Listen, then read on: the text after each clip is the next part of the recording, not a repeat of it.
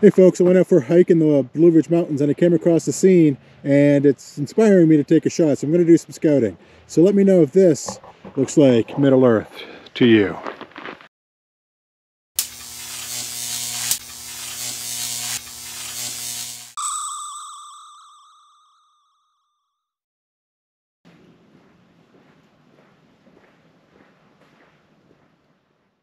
Hey folks, I'm out here for a walk in the beautiful Blue Ridge Mountains and I came across this scene that I think is going to be amazing for a tour photography shot.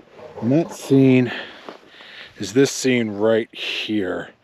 If you look down trail from back there all the way up to here, it reminds me very much of Middle Earth, Lord of the Rings type stuff. And when I was coming up, I got this image of Gandalf kind of walking down this trail here, which is exciting me. So I think I'm going to come back. I don't have Gandalf with me. He's a very expensive figure, so I don't keep him around much. Like I don't carry him with him every day, but he's worth bringing out here for this type of shot. It's like 8 o'clock in the morning and the sun is kind of shining right. So I'm going to spend a few minutes planning out a shot, and I figured you might like to think of my thought processes as I'm doing it. So the first thing I'm thinking of is the sun, which is blindness alert right there, and it's shining onto my scene, which is amazing. It should give a nice light like that. The issue with that is that the background is not overly awesome. I might want to wait for more clouds. However, it would be super awesome if we got this at sunset. So the first thing I did is brought up on my phone, a tool called the Photographer's Ephemeris. And what this does is it shows me where the sun is coming from. So it looks like the sun is currently coming this direction, but at sunset, the sun is going to set in this direction. So at no point in time is the sun actually going to be behind this scene. So that's a problem. Maybe if we come around the other side, I could shoot it from the other direction. Let's see what that looks like. Okay, so from this direction, the trail doesn't quite bring out the beauty of those trees. The other thing that I need to worry about is that so far I'm holding the camera at my head height, which is, I'm 6'2", so camera's about 6 feet off the ground. My Gandalf Gandalf action figure is a 12-inch figure. If he's on the ground, he's going to be down by below my knees. So let's just see what this would look like way down there. So I'll just move the camera down there just to kind of give you a idea what it's going to look like. It's not too shabby, not too shabby at all. So what I'm going to do is go back over here and do the same thing. Back in my original position, and if I lower the camera down, that's the view that will be seen. I'll probably want to zoom in a bit to make those trees a bit taller, but I think that might make a nice shot if you picture a Gandalf right in there. Maybe make it a vertical shot as opposed to a horizontal shot. I think that would be great. So my plan is this. I'm going to come back one of these evenings. This happens to be the Wednesday before Thanksgiving, and I'm not really sure what my family schedule is like at this moment in time. It's like 8 o'clock in the morning. If I'm going to come back in the morning, I probably want to be here around 6:30 or 7, which is totally doable. It's about an hour away from my house. I have to wake up early, but I'm on vacation. I can take a nap in the afternoon, so who cares about that? If I want to get the angle where the sun is now, that's what I have to do. If I want to get the sun, instead of being there, being over there, I'm going to have to come back in the evening, probably around 5:30. Right now, there's nobody around here, which is fantastic. This trail can be busy, which will also affect my shooting. So I'm going to come back probably tonight or tomorrow. Well, this evening or tomorrow evening, right around supper time, and set up the shot. The Nice thing is that this shot from this angle is going to be a sun shot, so I can come in here a bit early, set up this shot, and then go around the bend, and then wait for the sun to set and set up the other shot coming the other way. So that's my plan. I am going to take a few shots with my camera, the camera I'm actually going to shoot the photos with, from this angle down here, where my camera bag is. That's probably roughly where I'm going to stick Gandalf. So I'm going to take a couple test shots just to see what things look like and just kind of keep a mental idea of what's going on.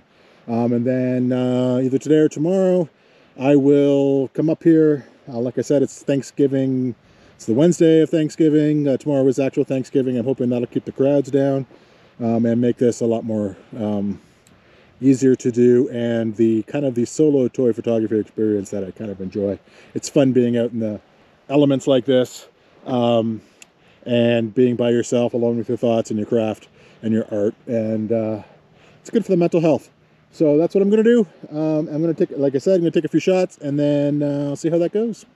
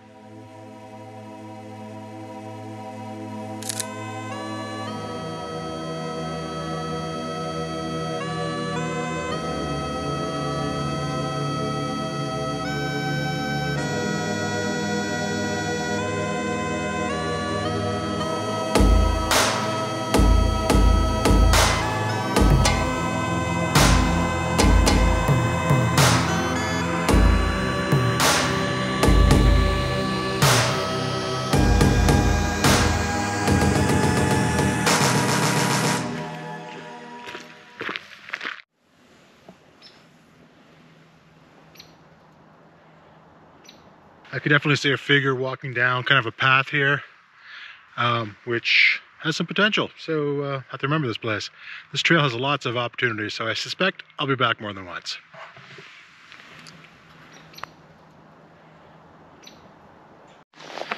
Probably can't see this, but there's a deer right over there. Right the hell over there. Wildlife. Right.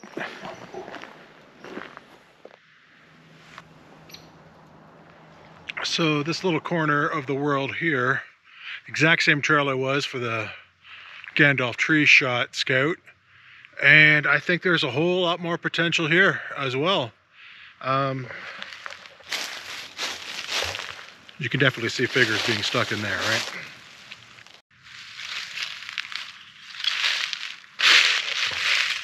So this scene excites me right in here.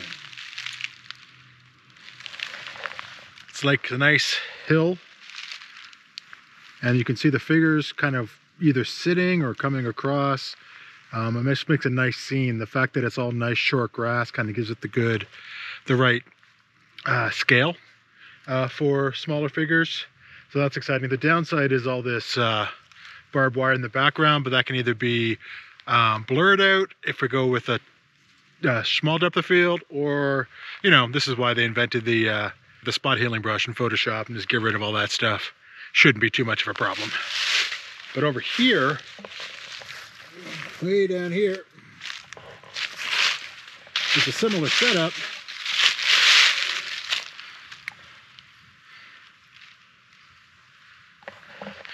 It's a similar setup, but the barbed wire is higher. So you might not even have to take it out. So more potential.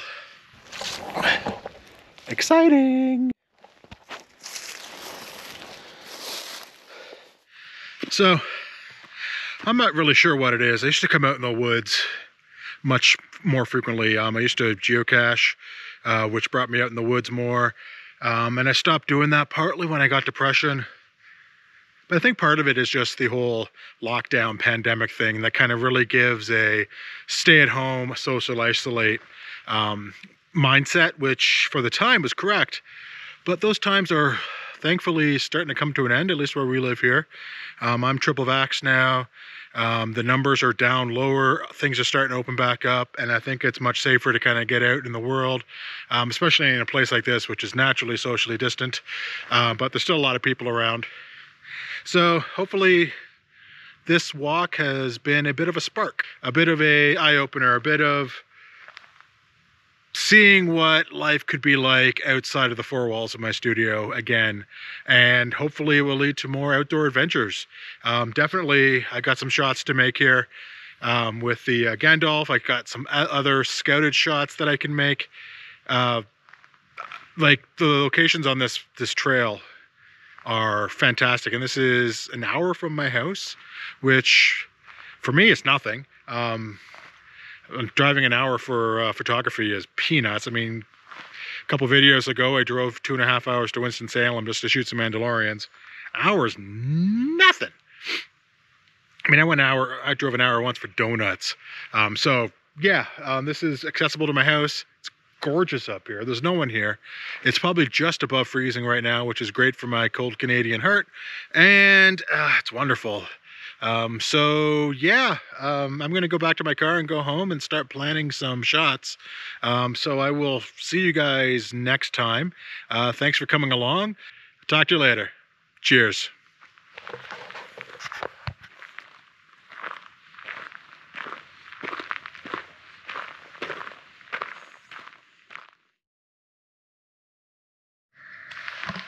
More deer.